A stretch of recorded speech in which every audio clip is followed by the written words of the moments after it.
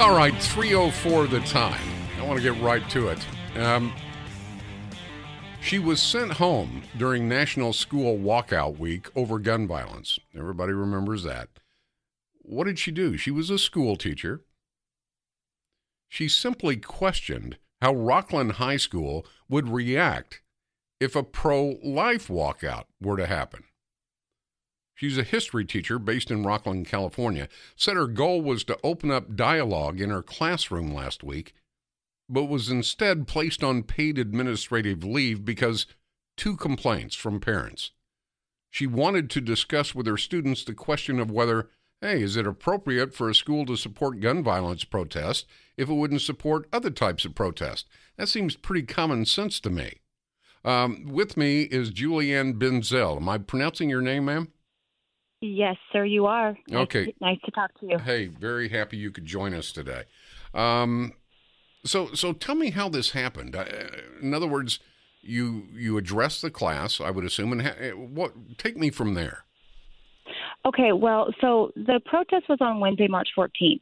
And so the Thursday and Friday prior, I have 2 different sets of students that I see on different days. So on the 8th and 9th, I just wanted to make sure I had a premonition that they maybe were not aware of the protest and would have just walked out of class, just to follow the herd and like, what are we doing out of class, right? Right. So I surveyed them and just said, are you guys aware of what's happening next Wednesday? And pretty much 98% of them had no idea. And so to back that up, I've got recordings from the Los Angeles walkouts where they just went through the crowd. Nobody was on the same page. They had no idea. Correct. Something about assault weapons, something about Trump is worse than Hitler. I mean, nobody was on the same page. I was amazed. So go ahead. That you were right, obviously. Yeah.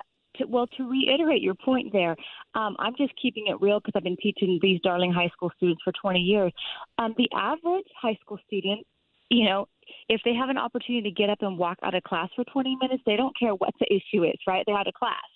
So I wanted to make sure, because I teach advanced placement, that my students were informed and they actually were going to make a reasoned choice whether to get up or not. So, and, unfortunately, this was all under the guise of remembering the 17 victims, which if that was actually what it was, our entire school could have and would have done a beautiful tribute at lunchtime, before school, something of that. But all you have to do is look at the website and see that this was completely a protest against guns. So I said, this is a brief overview to my students. I said, go look at it yourself, make your own informed decision on what you're going to do. And I said, go have a dialogue with your parents. I'm a parent. I would want to know if my student was going to get up and walk out of class for 20 minutes to protest anything, quite frankly.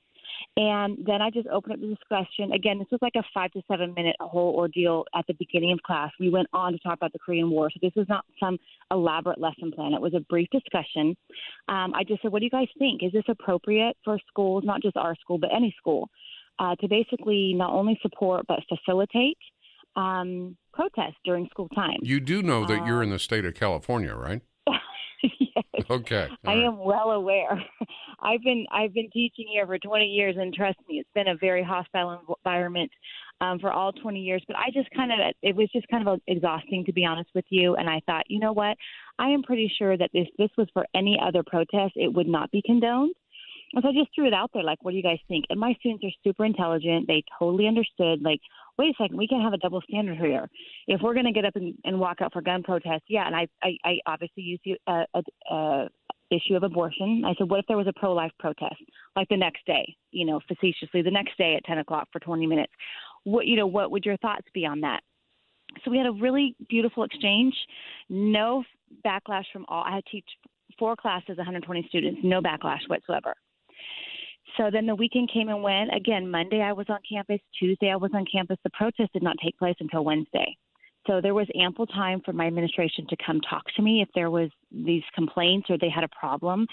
They never asked me one question. They never asked a survey of my students, So Wednesday morning of the protest, they called me that morning and said, you're on administrative leave. They did not tell me initially that it was paid. They just said administrative leave, which, my husband was concerned, like, is this paid or not? I'm like, I have no idea, because I got put on leave. They didn't tell me for how long, and they didn't tell me what for. said, don't come to campus today.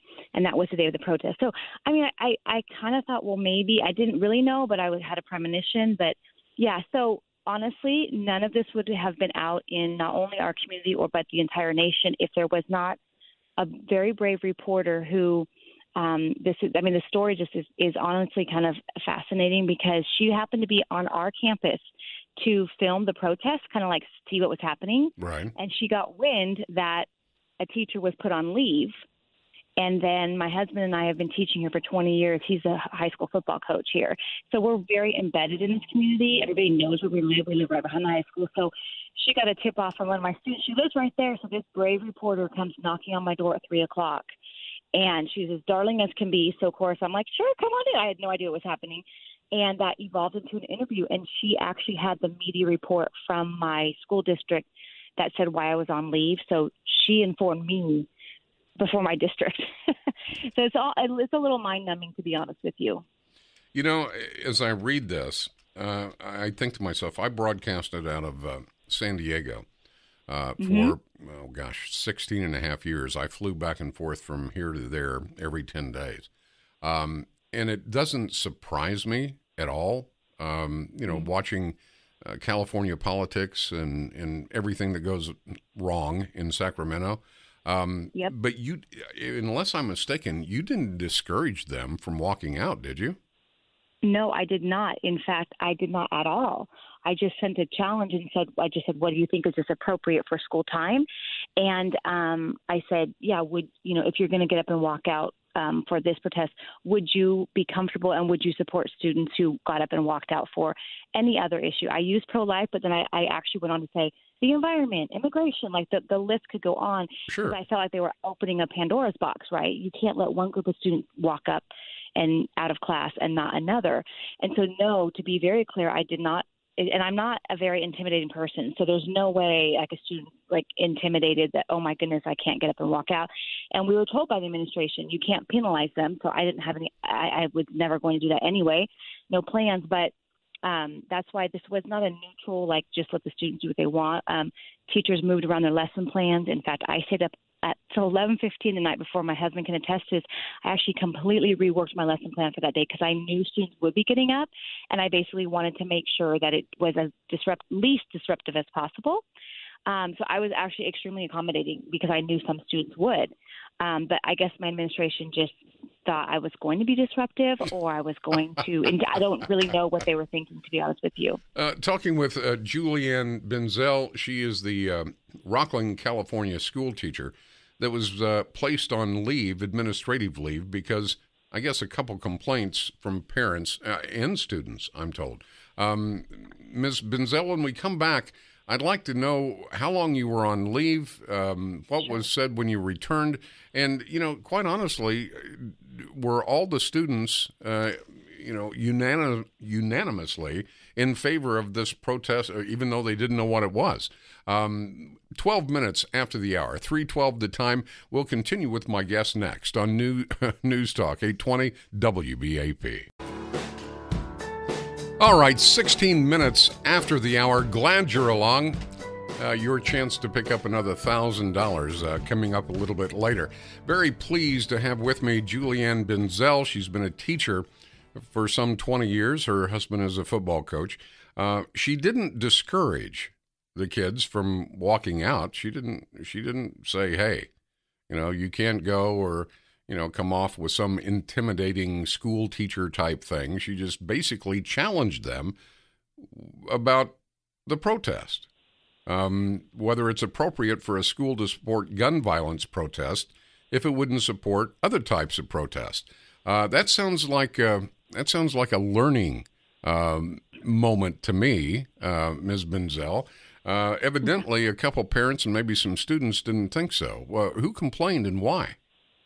Well, so first of all, just to backtrack to your comment there, the California State Framework, it's actually a standard that I teach critical thinking. So, I was trying to do my job there. Wait a minute. Wait, excuse me. I know. The California standards say you must teach critical thinking? Yes. Evidently, that was passed after most of the legislatures were elected in Sacramento.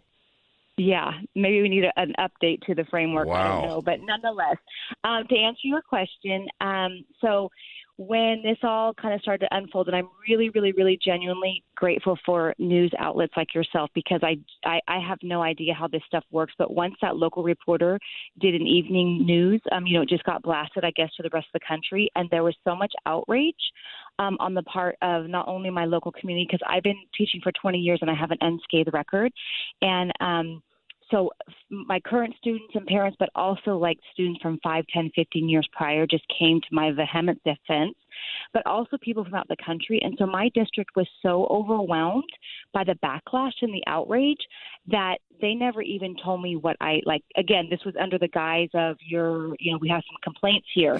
But they never even officially, there's no discipline, but that they just wanted to kind of clean this up were their words. Out of sight, out of mind, so to speak.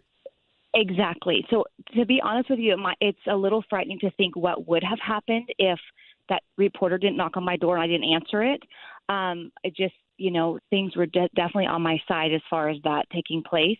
But when they did sit down with me and say, well, we had student parents and complaints, I'm thinking, oh my goodness, if every teacher was on administrative leave who had student parents and complaints, or, there'd be no teacher in the classroom, give me a break. But whatever, show me the evidence. So they put before me these two written statements by these students who, one was about 3/4 of a page and one was literally a paragraph. And if a student is generally going to go down to the office and complain, they're going to go for it, right? So Oh, they're sure. going to write an essay. So I saw the paragraph and I thought, that doesn't seem quite right. Well, all of that to say that I did go back to school on Monday to teach. It was wonderful to see my students be back in the classroom. But on that Thursday, just before break, one of the parents of the students whose evidence was used against me actually initiated a meeting. And they sat down with me and said both the students did not go down voluntarily to complain. They were called out of class By and whom? asked to write down the administration, vice principal. Oh, man. I know, Oh, right? wow. So it's again, I don't use that word loosely, frightening, but literally the abuse of power at the high school level. What? And I'm really kind of protective of my students. And so to know that my students and this were manipulated basically to use as evidence against me, really, really set me the wrong way. And the parent actually said that our students were used as quote pawns. That was his words, in the effort to target you. So the evidence is flipping, unfortunately, against the administration. And I'm not honestly sure where it's going to go from here. Well, it sounds to me like maybe a teacher complaint is in order. Yeah. I'm using my critical thinking skills. Yeah, don't do that. You might get in trouble. Hey, listen, I know California is as different as apples and crescent wrenches from Georgia. But boys and girls at Hampton Middle School in Georgia were instructed by they were instructed by their teacher to write letters to lawmakers calling for stricter gun control laws. Right. Trying to persuade lawmakers to have stricter gun laws to help prevent another school shooting. That was the assignment. For this assignment, you are writing a letter to the lawmakers of the United States, blah, blah, blah. That guy wasn't put on leave. What they said was, well, it's unfortunate this isolated incident occurred. We're appreciative of those individuals who brought it to our attention. We spoke to the teacher. He's been spoken to, and it won't happen again. But you got sent home on administrative leave. Right. Well, yeah, Georgia and California, as you just said, highly, highly, highly disparaging as far as the differences between our states. I did read that, and I just think that the positive thing, I guess you could say, out of all this is that, we've known for years that colleges, when you send your little, sweet darling to college, they're going to get indoctrinated, so you better prep them, right? But now it's seeping down into the high schools and even the junior high. And I even heard of some kindergartens who walked out. Like a kindergartner has any idea what a protest is in the first place. But the indoctrination of students is really bothersome to me. And I feel like these groups, there's very specific groups in this country who are like, okay, we're going to get them while they're young. We're going to manipulate them and, brainwash them basically. And then that's how we will continue to, have a voice and have power in this country. And it's really sad. I will say, if you don't mind, I have a couple very brave students who, while I was on leave, they were sitting there during the protest going, I kind of want to answer her question. I want to flip this and they started a hashtag life because the hashtag for the protest was enough. And they asked for a walkout 1 month later. So on April 11th at 10 o'clock for 17 minutes, the exact same things that the gun protest got, they're asking for to be able to go in the quad and have the PA and sing Amazing Grace and basically protest abortion. And so when my student went to the administration to ask, of course, he didn't get an answer right away, which I was not surprised by. But he's going to find out on Monday, actually, April 2nd. And so the school district, I'm sure, is in a precarious situation because how do you answer this question? But to take it one step further real quick is the one particular student, I don't know if it's all of them or not, but one student said, whether they sanction this or not, I am walking out of class at 10 o'clock on April 11th for 17 minutes. Wow. So he's very brave. Everybody's calling me brave in this. I'm like, oh, no. Check out, So, and he says, I'm not on Twitter or whatever, but he says it's gaining momentum and traction and kind of inspiring other students around the country who, especially conservative students who never have a voice, particularly on a high school. This is Brandon Gillespie, is it not? Yes. Okay. Yes. All right. We're going to be talking with him too. Perfect. If one is tolerated, you set a precedent. Not you, but the school set a precedent. If you can, if you can have a protest over gun rights, why can't you have a pro-life protest? It makes perfect sense. Listen, I'm sorry you went through all that, but I have to ask again. You do know you're teaching in the state of California, right? Okay. Maybe I needed to just have a friendly reminder, and this was an unfriendly reminder, but yes, I am aware. Well, listen, Julianne Benzel has been my guest. I thank you so much, very, very much. 3:25 the time. We'll step aside Eric Bushman at the WBAP news desk, and we'll check your afternoon drive. Back with your calls. It's a Sound Off Friday. Just about any topic, just about any direction you want the show to go, we'll let you do that. I'm Rick Roberts, News Talk 820 WBAP.